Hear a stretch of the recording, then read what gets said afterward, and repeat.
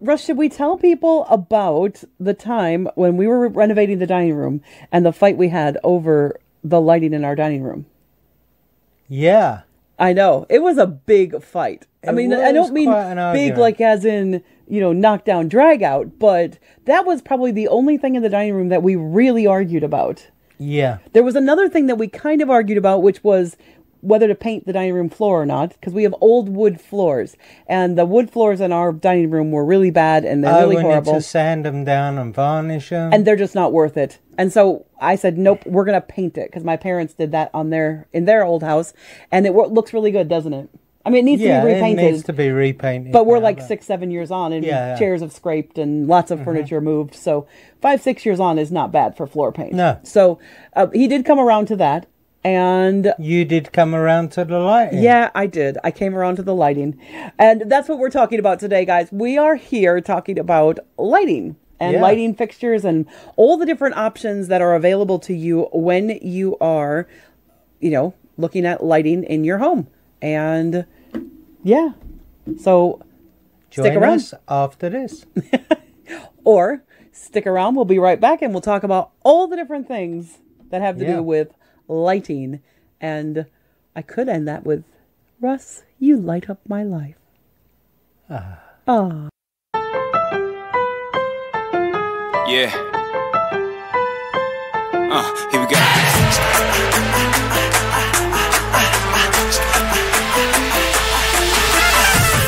All right. So let's talk about, we kind of divided it because lighting's one of those really underrated, under-talked about things, but it is so important in a house. Yeah, it can have such a great impact on absolutely each room. Exactly. When we did our electrical update, because when I bought this house had fuses and knob and tube, and some knob and tube. Not all knob and tube, but some. There was some knob and tube and fuses throughout the whole house. So about 7-8 years ago, something like that, we upgraded the entire house's electrical. Actually went overboard, really overboard, but it only cost us like a couple $100 extra to go with a 200 amp panel. And now we have more expansion slots than anybody who owns this home will ever need in their lifetime. So we kind of eliminated that. We added power out to the garage. Yep. It was a major upgrade because put lots of more outlets in. Right, because we added a ton of outlets to the old house. We ran electric out, or had electric run out to the garage.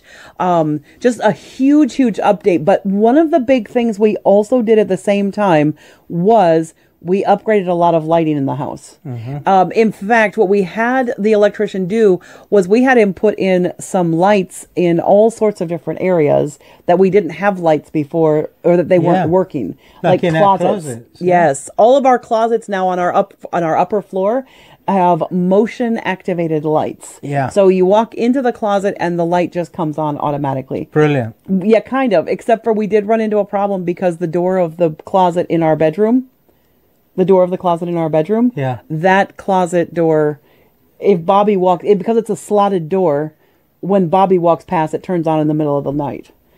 But we figured that out. Yeah. That's not really a problem anymore, but that was a little bit of a problem for a while. Yeah, or if I stuck my leg out of bed, or... Yeah. All of a sudden there'd be a big flash of light if the door wasn't shut. So we've learned to keep that door shut. We have to remember to shut it. But overall, we've got some great, when we did our electrical upgrade, we did a bunch of lighting upgrades, and we're going to talk about what are some of the reasons. So let's talk about there are 5 different types of lighting, or purposes, I guess is a really good way to say it. So why don't you want to start into it? So obviously general lighting is like the basic foundation of a lighting scheme. It's most of your lights in your living room so that you can see the whole area.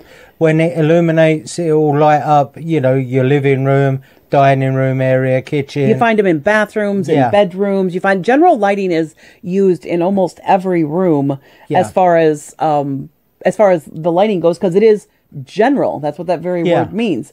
But it comes in different styles, and we're going to talk about the styles later on. Yeah, it comes in different styles. Yep. And also you might also have a secondary system of lighting. Right. Like uplighters or... Wait. We haven't gotten to that yet. Okay. So the second type of lighting is what's referred to as ambient lights. Ambient. And ambient just kind of adds like that atmosphere. And sometimes it's really kind of, like you said, it's a secondary to the general lighting. So you might have ambient light in a dining room especially. Yeah. Because you might have sconces on the walls that you use for a formal dinner, but maybe you just have a regular chandelier that you use for, you know, general eating for the family when they're there. So ambient lighting. When you want to see what you're eating, use the ambient light. No. General light. Use the general lighting. When you're just having something romantic, you have ambient lighting, which is basically ambient is the idea of mood lighting. It's actually the same thing as mood lighting, basically. Yeah, it is, you know, so, a dimmer switch or something. Yes, exactly. So there's really only 4 types. Yeah. So then you have task lighting. So task lighting is what is used primarily if you're doing a particular task or a particular thing. So for example, pantries will oftentimes have task lighting with lights shine directly on particular parts. If you have portraits or photos in a room, you might have lights that are tasked just with lighting up that portrait or that piece of art on a wall. Or even that shelf or whatever it is that you're trying to display. So task lighting is usually a light. It is like one single light or a multiple set of lights. Most people have them in their bedrooms as a side lamp. Yes. It's like a side table lamp. Yeah, that's like a reading lamp is a great, you're absolutely right. A reading lamp or a reading light is what. So you're absolutely right. A reading light on the side of the bed would be task lighting. But you also will find task lighting oftentimes in garages or in hobby spaces. Like if somebody has a she shed or a man cave and they want task lighting for a particular thing. Yeah. Like if they do a particular hobby like painting or something. Yeah, if they're doing artwork or something like that. Or even, you know, to identify any course of work, I use them a lot for my fly tying. Right. Because I want to light up what I'm doing so I can see it clearly. Yeah, absolutely. Or other task lighting would be something like this. Okay, Google, studio light on.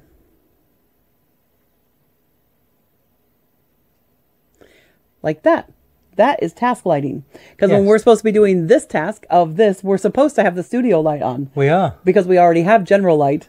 And it's probably a good idea that I turned that on. I tried pointing at it earlier. Oh, is that what you were pointing at? Oh, well, you should have just stopped and said. I didn't want to shout out. Why? You can always clip that out. Okay, so task lighting can be something like turning on the studio light that we just did as well.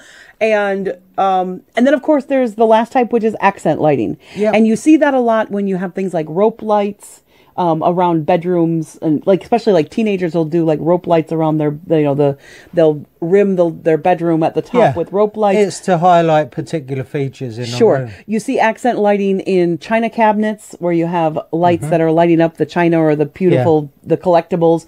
You see accent lighting in kitchens as well with up lights and down lights. As well in bedrooms when you have the tray ceilings. Yes, sometimes you have accent lighting on a tray ceiling. Yes, absolutely. But a lot of times in kitchens you see them on the tops of cabinets, or you don't see them. They're hidden on the tops of cabinets, sometimes behind trim, but they're shooting up to the ceiling and giving you that ambient or accent lighting. It's like it is kind of a mood thing, but it is more of an accent lighting just to kind of highlight the ceiling height or the trim work or whatever it is that it's accenting and setting off. So we've got those 4 different types, which are general, ambient, task lighting, and accent lighting.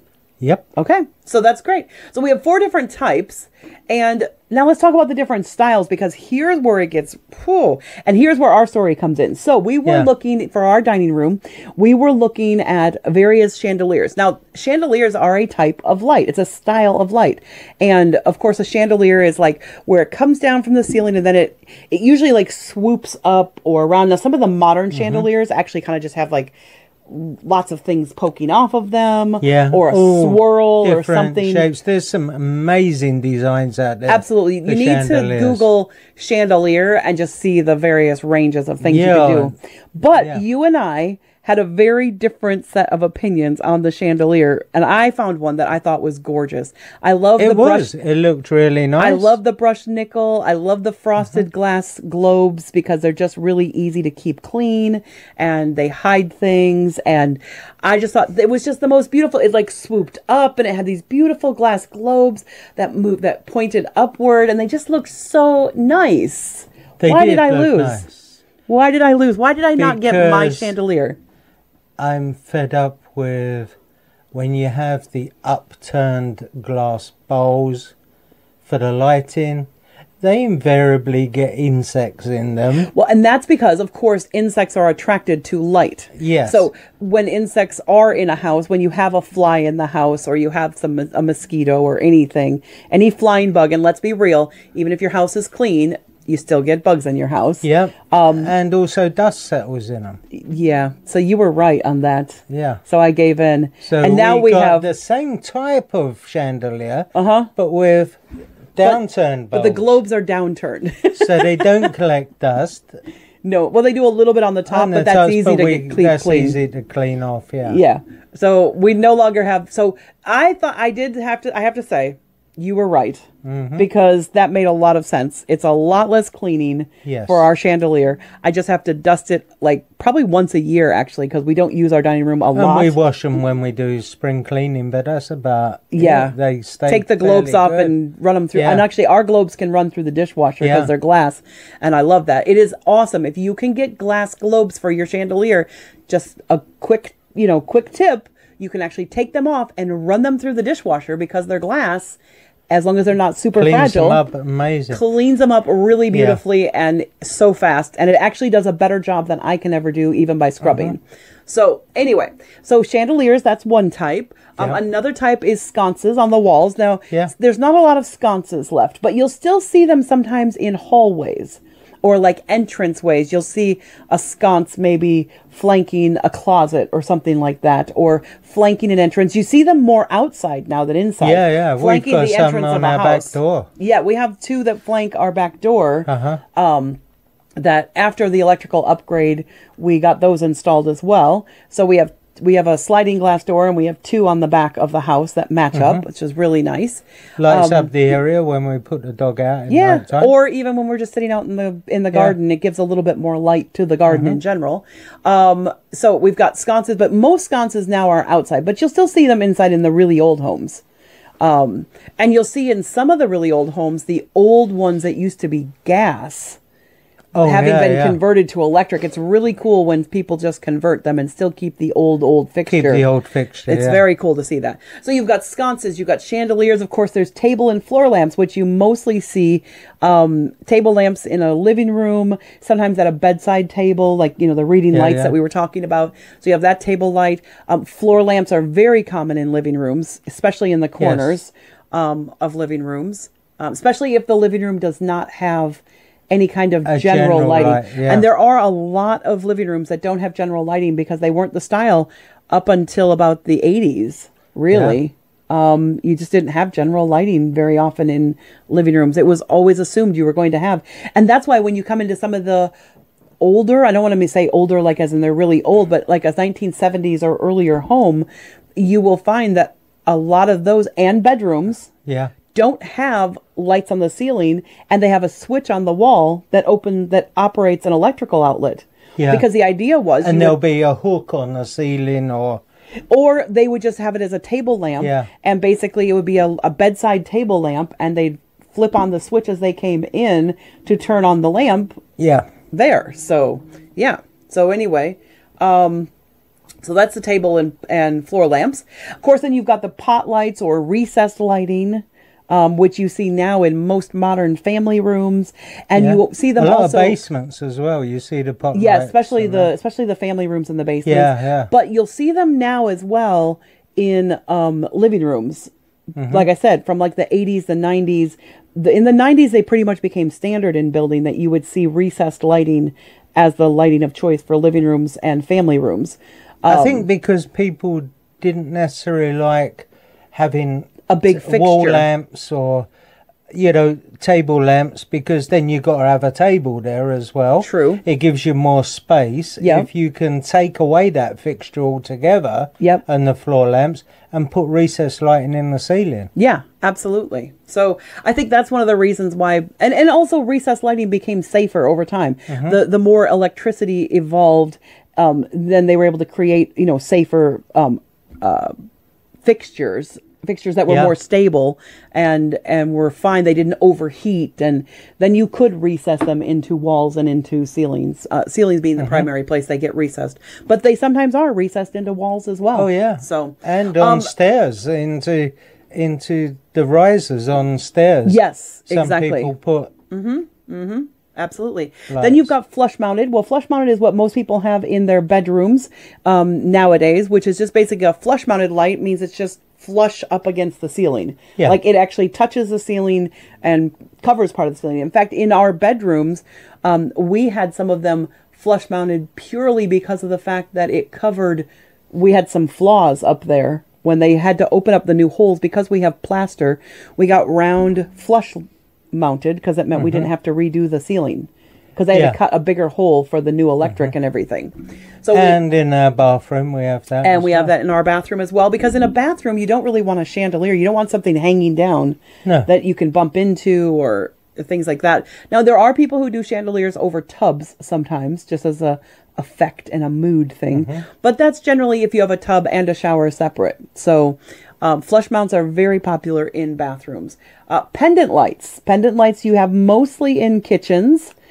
Sometimes kitchens bar areas. Or dining areas. Yep, dining areas, kitchens. Particularly have them over a breakfast bar. Yes. So when, you know, people are sitting down to eat, you have those pendants coming down. Technically speaking, if you have a light that's hanging on your front porch from a chain that's coming down, that's probably technically a pendant light. Yeah. Although we don't really think of them as those, but they technically are because of the way, I mean, they do have the construction of a pendant light. They just don't, most of us think of a pendant light as a very long, thin, either piece of metal or, you know, cord that is a you know, durable cord. But the ones that are on chains outside, those are pendant lights as well. Because I said, we don't have any pendant lights. And Russ goes, yes, we do.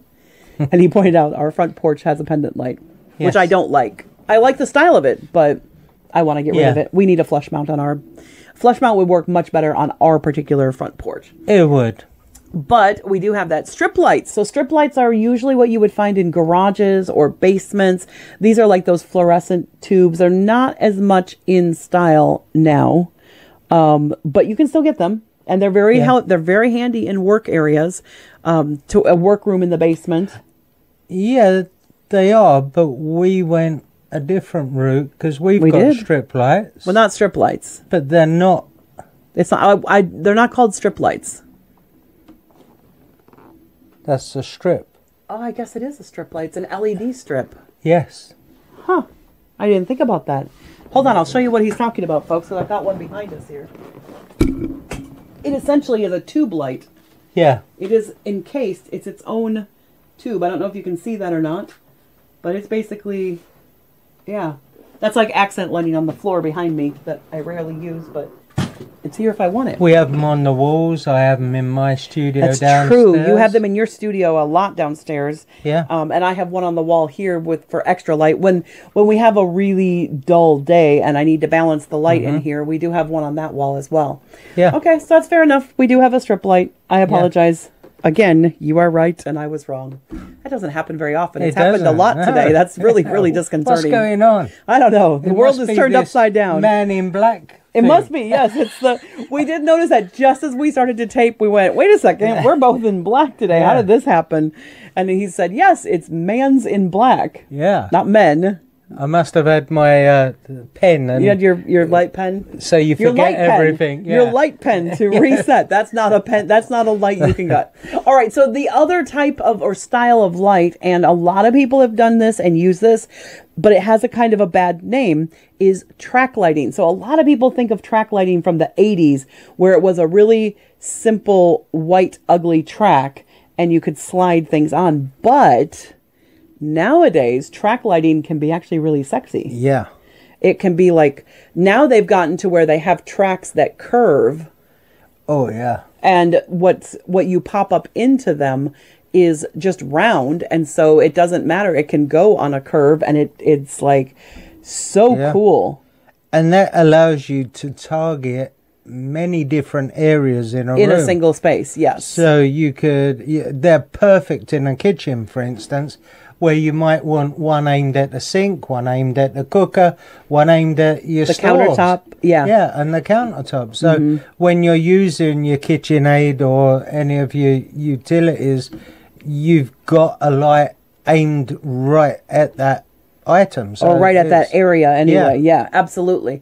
And we have a track light in our kitchen. Yeah, but it is one of those sexy ones. Now, it's technically called a track light, although you can't pull the track pieces out of this one. But it is still, it's the box said they called it a track light. But there are ones that are like on curves, and sometimes they're even like in circles. Yeah. And it's just really cool. And the cool thing about track lighting is that you can buy however long the strip needs to be, and you can put as many lights up in there within reason. Yeah. You can put, I mean, they're always rated for X amount of lights, but a lot of them you can put up to 8 or 9 different lights if that's what you want to cover, and you want to have that many, so to speak, spotlights in whatever area you're doing. Yeah. So they can be really cool, really sexy, and quite pretty nowadays. So definitely check out newer track lighting. It is surprisingly really, really nice. But, I think the other thing that people don't always talk about is, so you've got the styles. Everybody knows, I want a pretty light fixture. I want this, I want that. But it's just as important to pay attention to your light bulbs. Yeah. What type of light bulbs, what type of lighting do you want? Yeah. Because your ambient, your mood, the purpose, you want that to be pretty, that can change. So for example, we have LED lights in our dining room, and that chandelier is an LED light, and we have it on a dimmer switch. Yes. And love that. Although we don't use it very much, it is nice to know that in the dining room you can be on a dimmer. You can have those nice mood romantic looking chandelier, or you can put it all the way, crank it all the way up to full it. But there are some that you can't. Yeah, there's certain light bulbs that you can't use a dimmer switch on. Yep.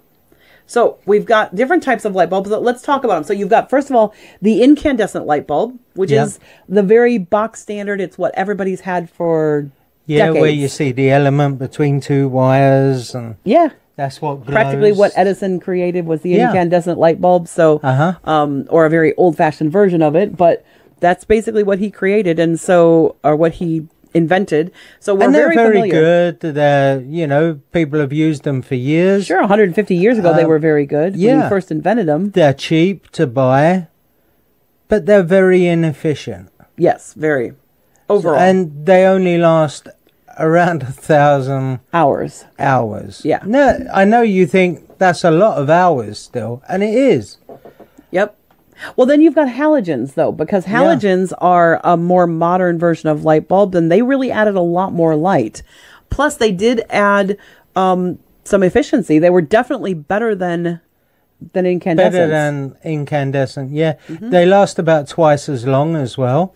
But the problem I always had with halogens, especially when I was younger, when halogens first came out, when I was in my late teens, early 20s, and, moving into your own apartment and stuff like that.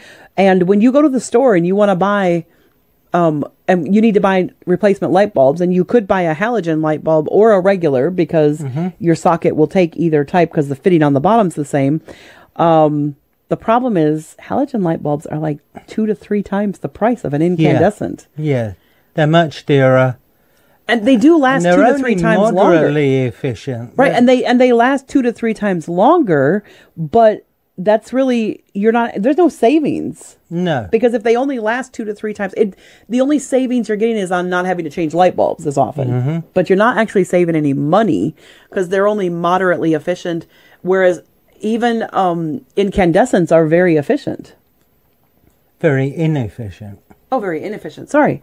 Yes. So they are more efficient than the incandescent. So the halogens but don't only use moderately. Yeah, but only moderately so. Okay. And then you've got fluorescents. Well, fluorescent lights are great, except for, I don't know about you, but I struggle with fluorescent lights being too much light for me. Yeah. And you can't use a dimmer on those. Right. And you can't use a dimmer. So you cannot dim these ones. Average lifespan, 15,000 to 30,000 hours. So you're getting much longer life on these. Yeah, because it's about 4 to 5 times the price of an incandescent. Yeah. But... no, it's even dearer than that. Well, no, it says on our thing to here, it says 100. Yeah, but it depends on this would be a higher price too if it was a bigger size. But at the lower end, it's $7 versus $1.50 for an incandescent to a fluorescent. However, the lifespan is more than like 5 or 6 times the price. Yeah, so you get worth it. You get 15 usually at the low end of fluorescents. Yeah. You get 15 times the lifespan. So that is, you're paying 5 times more, but getting 15 times more lifespan. So that's a good side of fluorescents, which is why people still use them in work areas and workshops and garages and things of that nature, because they are very efficient. They have very good, or they're moderately efficient, but they have very good light and they last a long time. Yeah. However, regular fluorescent lights require a separate ballast in the lighting fixture. So when that ballast goes in the lighting it doesn't come in the tube itself. No. It's in the lighting fixture. So when the ballast goes in the lighting fixture, you have to change the whole thing. So you can get a new ballast. To be honest, sometimes the bulbs you can, but the price of a ballast is about the same as the price of a new light. So you might as well just change out the whole light. You might as well change out the whole fitting. Right, exactly. Yeah. And some of them some of those ballasts only last as long as the life of the bulb. So it's like, well, but now I'm having to buy a whole new light fixture. Well, this is where CFLs come in. Yeah, CFLs is compact fluorescent lamp. And they're more efficient than regular anything before. Yep.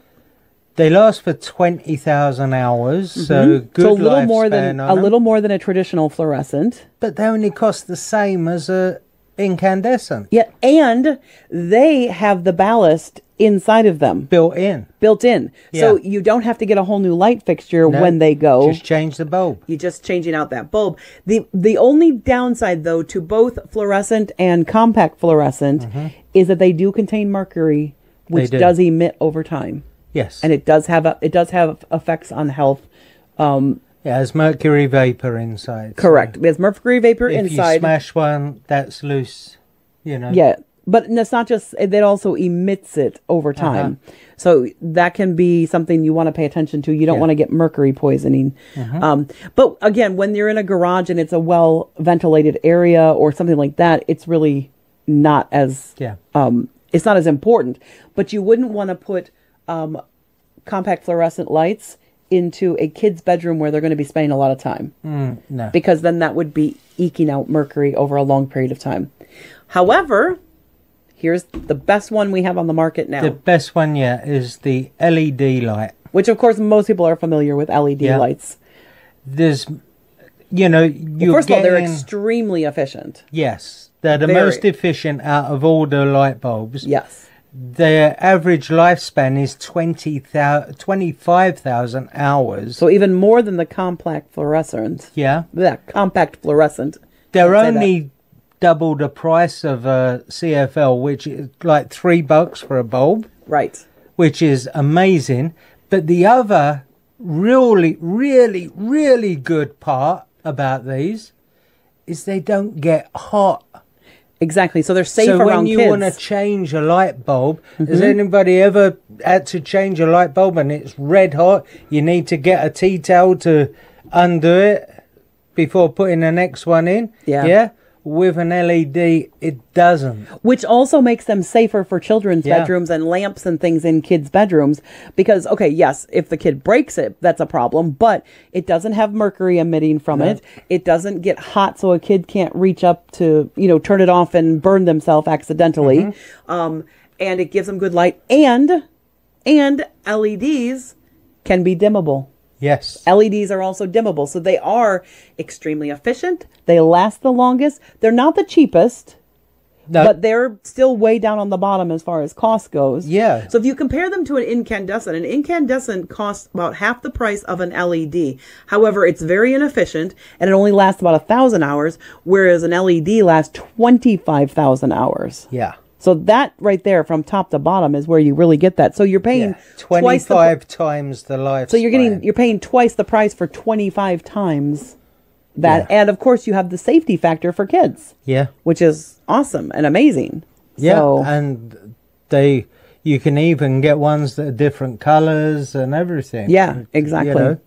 So yeah.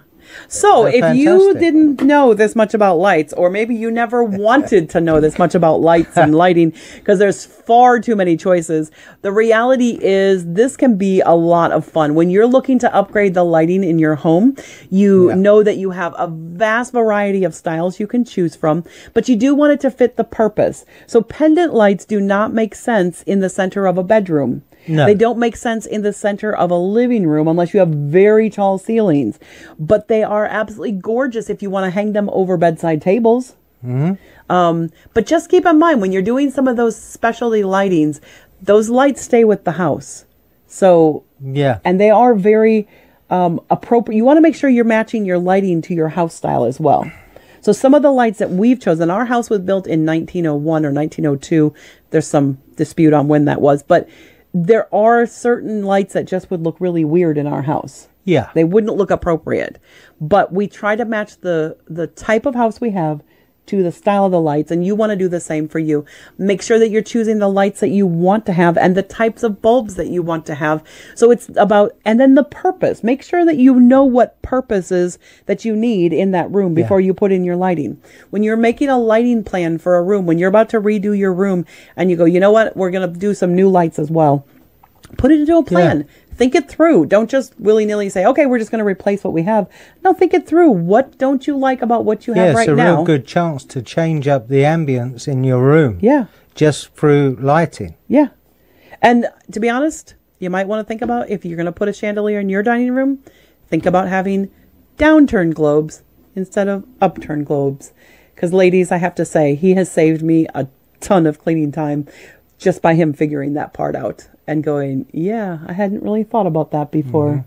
So anyway, but hopefully you've gotten some enjoyment from this. And if you do, or if there's anything you have to say about lighting or even about some of our other videos, but you want to make a comment on this one, that's fine. So do us a favor, do a like, comment, subscribe, turn on that notification bell if you got any value out of this.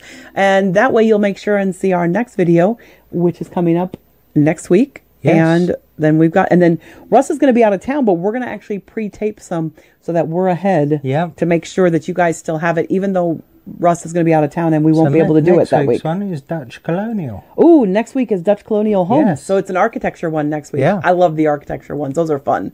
So for me, they're fun anyway, because one of the reasons I'm in real estate is because I love architecture. Yeah, it's one of our loves for sure. So next week is Dutch Colonial, which we are flanked. Our house is actually flanked by 2 Dutch Colonials. Yes. Either side of our house is a Dutch Colonial. So, and they come in all different price points. So that's what's really cool about them. They certainly do. Yeah. So join us again next week, and hope to see you then. But bye for now. Bye.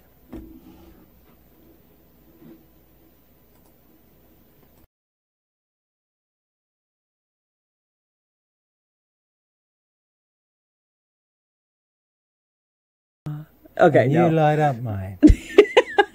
Yeah, whatever. Okay, let's move on. Like a bolt of lightning. Yeah, that's more like it. It's more like crack. Yeah. These will make really good bloopers for the end. Okay, Google.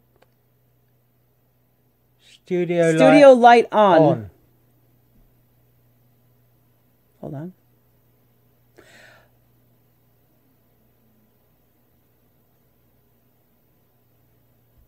Oh, you called it spare bed or bed? No, stop talking. Okay, Google, studio light on.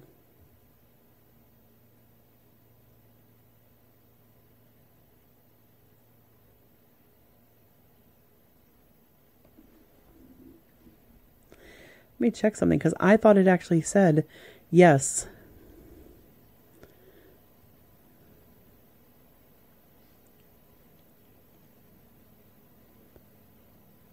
Yes, bedroom. All right, let's try that again.